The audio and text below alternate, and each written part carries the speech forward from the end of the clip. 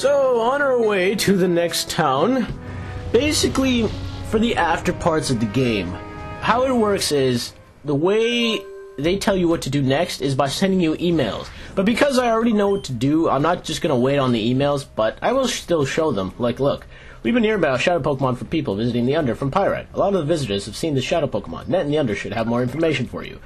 That's how they do things. You go from town to town, and they'll send you emails to tell you what to do next. And I know that's kind of cruddy, but oh well. Yeah, that's the way this latter part of the game works. But it's not bad. It's not the best thing either. But because I already know where to go, I'm not going to go around town to town waiting for these things. I'll just go right here, right to the place they tell you before they even tell you, you know? So, might as well do that. But now that I think about it, I mean, if you're really, really up to it, you can purify Crocono, and when you catch Quilava, let's say you didn't start off with Bayleaf, and vice versa, you catch Bayleaf now and Crocono, or Bayleaf and Quilava, you know, you could potentially have all three starters on your team, and that's never been done before. And that's pretty cool. I mean, actually, no, that has Pokemon Yellow. What am I talking about? But it kind of works in the same fashion, too. You know, you want to catch them, if you catch them now, they're level 30, so you have to train them all the way up to your team. If you're willing to do that, go right ahead. I mean, there's no stopping you. They're good Pokemon. Never mistake a starter Pokemon. They're always one of the greatest. So, I mean, you got 3 starters in the game for you. You might as well take advantage if you really want to. But I, personally, am not going to train them from 30 to 60. That'll take too long, in my opinion. You can go to Mount Battle and battle like crazy, but honestly, that's just not gonna happen. I am not down for that. Because not only do you have to purify them, but then you have to train them too. That'll take too long. Yeah. But if you're up for it, I mean, why not? You have 3 starters on your team, that would just be insane. Remember Gurks? Look at that, he has 2 wailords now. Remember when I said that he'd be good experience? Well, this is what I meant. Wailords are always good experience. They're extremely weak, but look at this power. Look at this power. Mega Horn! Oh my god! Oh my god! That is extreme power. Like, honestly. And Tyranitar's Thunder for the meantime, but still. Look at that power! That is just amazing. Mega Horn did that much to a regular Wailord. Like, holy crap! I mean, Wailords aren't the sturdiest Pokemon ever, but still. Like, damn, son. They still did that much damage? Like, oh my god. I mean, Wailord has a lot of HP, so... My god. It's quite surprising, because that's how strong Heracross's Mega Horn is. It's just too deadly. Unfortunately, Tyranitar, if he had Rock Slide working for him, like, say... Because Rock Slide hits both opponents, right? So the problem with that is the power gets weakened. But it's still strong, considering it's Tyranitar, right? But... Man, if only he had Stone Edge from Generation 4, oh god, Tyranitar's a wrecking crew. One-man wrecking crew. He just is, like, holy crap. But still, I mean, Rock Slide isn't the worst thing, but since it hits multiple opponents, it's not going to be of much use to you in this game, but it's still pretty damn powerful, so that's why I'm not getting rid of it. And if you're wondering why I have Crunch for it as well, because, as you all know, Dark types in this game are considered special and not offensive, which is extremely strange, but what can you do? Moving you, Kiori, good lord. Just stood right in my path. What are you doing? But, you know, although it's a special attack, I mean, he's still got great special attack, even though he's not a special attacker. That's just why he's considered a pseudo-legendary, because he's just so damn powerful. All of his stats are good, except for his speed stat, but... It's still not below average. It's not the worst thing in the world. He's actually quite fast for a rock type. Usually rock types are really slow and bulky. Well, he's actually a decent speed and bulky. So, I mean, the only thing with Tyranitar that kind of sucks is that fighting weakness, that ×4 fighting weakness. But other than that, he's really not that bad. I like him a lot. I mean, he just took a full-out Hydro Pump from a Wailord and survived. I mean, that's pretty damn good. Considering. So, I mean, he's a really good Pokemon. He's considered a pseudo-legendary for a reason. And, you know, I'm excited because I've never used one. Actually, well, I have used a Garchomp at one point, but that was just I think that was my first time, and that was for my Heart Gold, Soul Silver. But I never used Pokemon that are considered pseudo-legendary. They have to have, like, they're normal Pokemon, but they have legendary stats. And Pokemon that are considered pseudo-legendary are Dragonite, Salamence, who else? Oh, right, Tyranitar, and then Metagross, and a future Pokemon named Garchomp and Hydreigon. These guys are considered pseudo-legendaries, and you know what's interesting is I haven't used Salamence ever, and that's the funny thing, because of out of the many times I've played Pokemon XD, I've never used him. It's really weird, and he's actually in Pokemon XD, and that is just having a Salamence on your team. Let's just say, oh man, that thing tears things up. Like, oh my god. It is incredibly surprising how strong that thing is. I've never used one, but other than the Garchomp, I've never used a pseudo-legendary for these games. So, you know, it's my first time getting to, so why not take advantage of it? Here in this building, I'm not gonna lie to you, I don't want it. I'm gonna skip through a lot of this. I'll just show you what this one fight is. This is how a couple of them are. What's gonna happen is, as you're going to face Rosso, you'll get about 5 or 6 Cypher Peons like these. And this is, again, what I meant by if you lost Shadow Pokemon to these Cypher Peons, they'll also be here for you. So there are about 5 or 6 of them in a row, and they appear out of nowhere, and you are forced to fight them. So, I mean, I'm not going to show every fight, and what I'll do instead is I'm just going to skip right after this all the way down to the part where you meet Rosso. So, because there's no point in me just cutting here, and then walking a few steps, and then cutting there, and then walking a few steps, and then cutting again. So, I mean, there's no point. But you see, look at that Rock Slide. I mean, it's still pretty strong. I mean, and look at that. One hit KO on Sneasel, and it was attacked both people. So, I mean, it's pretty good. It's still pretty strong considering it's Tyranitar. But, you know, after this fight, I'm just gonna cut right to the part where you meet Rosso, because there's just no point in showing all of that, and just cut, and then, oh, I'll walk a few steps, and then another cut, so really no sense in that. Because we've already been here before, and we've seen this, so there's nothing new to show. It's all the same. And you want to break this Nuzleaf? I don't know why I like saying that, it just rolls off the tongue. I don't know if that's supposed to be offensive to anybody, but who knows? It just rolls off the tongue for me. Oh well, scary face. And he reduces my speed, not bad. But a Thunder should take care of you, and of course not. I just wanted to overkill, but oh well, that's okay. I've heard that with Tyranitar, I believe some of its stats are raised in a Sandstorm, which if it is, that's damn good. I've heard that its special defense or defenses are raised, so I mean, that's pretty good.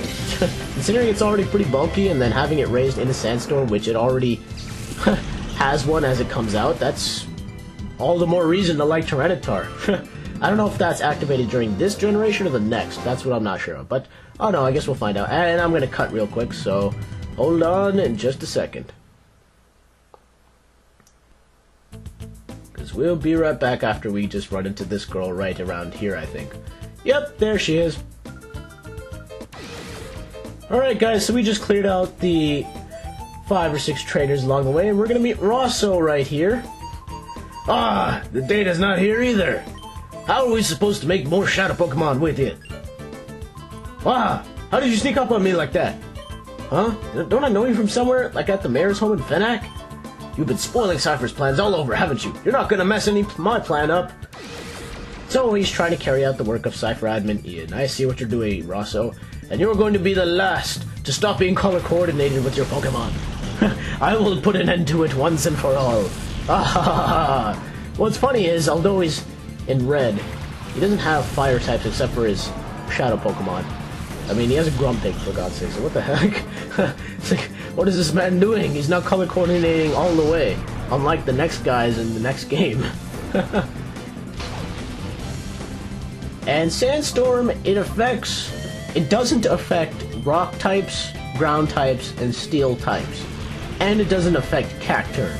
Yeah, it's kind of weird. Rock types, steel types, ground types, and Cacturn. Cacturn's the one exception. So it doesn't affect those guys, but every other Pokemon it does.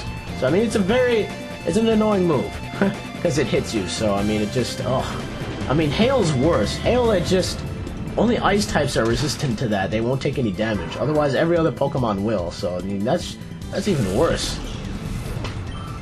And so there goes his Grumpig. What's next?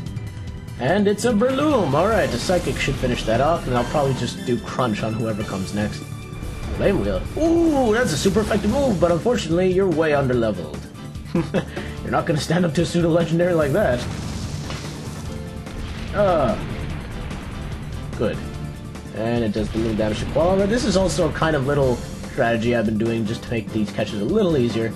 Just so that Sandstorm is slowly taking away damage, because it's not gonna use Shadow Rush all that much. I might as well. And Metagross hit! Yes! Metagross!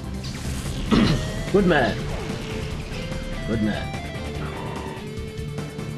Alright, who's next? Who is next? And it is... a Muck!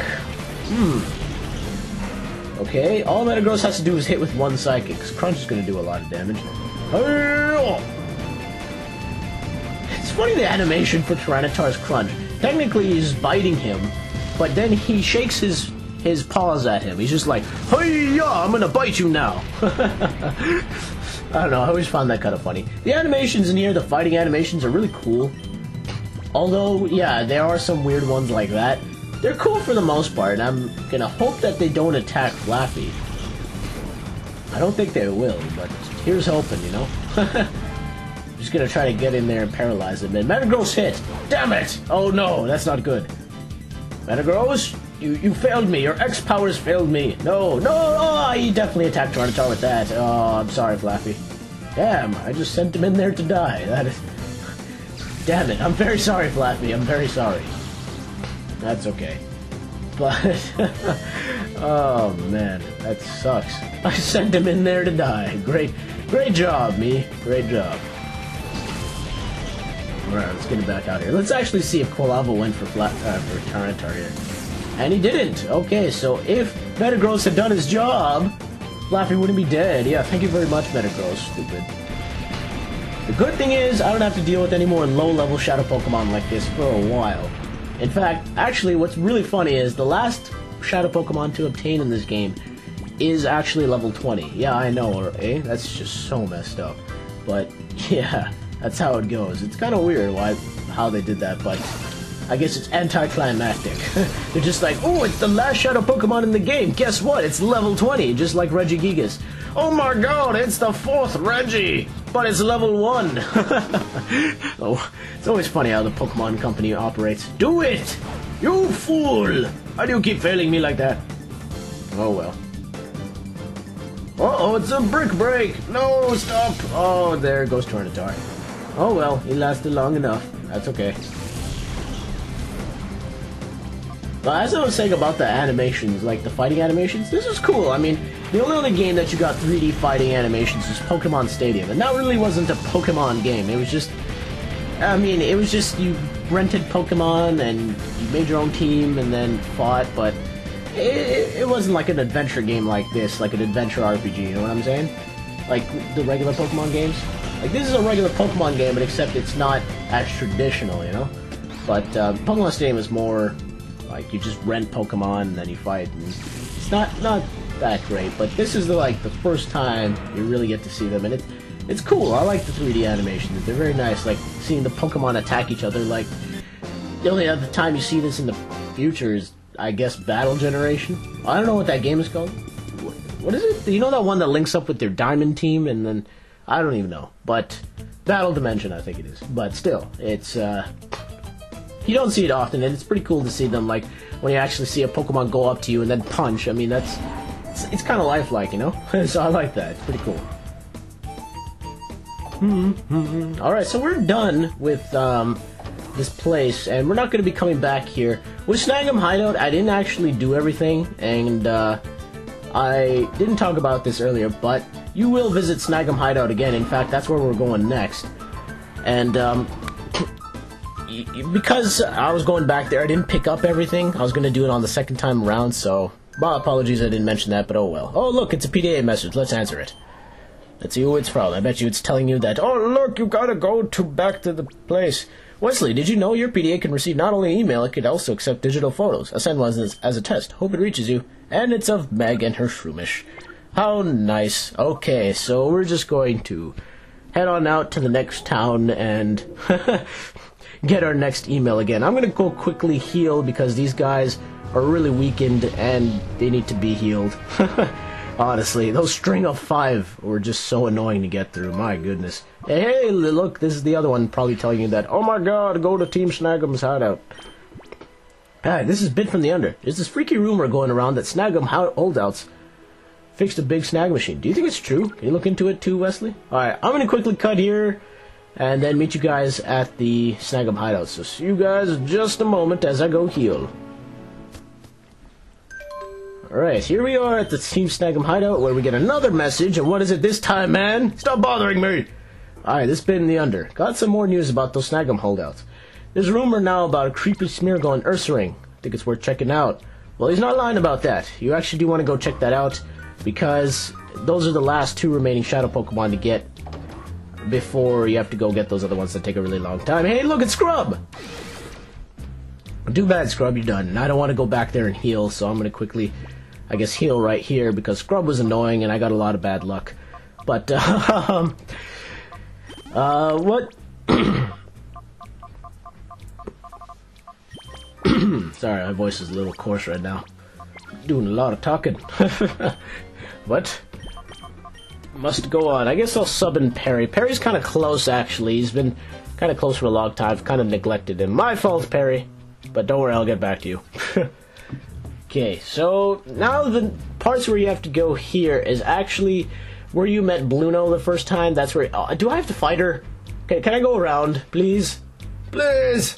Maybe so. Come on. No, I can't go there. Oh, crap, I have to fight her. No, I don't want to do it. You know what? Maybe... Let me try going somewhere else. Actually, you know what? I'm going to go back down. Because I want to go get that other item that's over there. Probably... I don't know. I'm indecisive right now. But maybe let's go down here and then get the item. Or can we go around? I don't know. I don't want to face that girl. I maybe have to. Because this is another point. You know those guys that you were fighting? No, yeah, I'm not going to bother with this yet. Remember those guys you were fighting that, when you were trying to race to get to Venus? Like, remember when you fought her off and then she ran away? These are the same guys, so... Very quickly, after I just dispatched her, they're going to appear here. And they're going to appear... One of them's going to appear here, one of them's going to appear downstairs. And you get to keep fighting them. So if you missed out on any of those, which my Stantler is around here somewhere, then by all means, this is where they are. And I think there's another one. Yep, look, it's the crying girl again. But I don't want to... Do I have to face her? Oh, darn it, don't lock eyes with me! And she ended up crying again. What do you know? How... That wasn't much of a surprise, was that now? Oh, man. Alright. So the main reason you want to come is if you go down here, you actually get to fight this guy. Yo, if it isn't Wesley, you got guts showing up here after betraying Team Snag'em. This is where it ends. I know you're here to wreck the snag machine like before.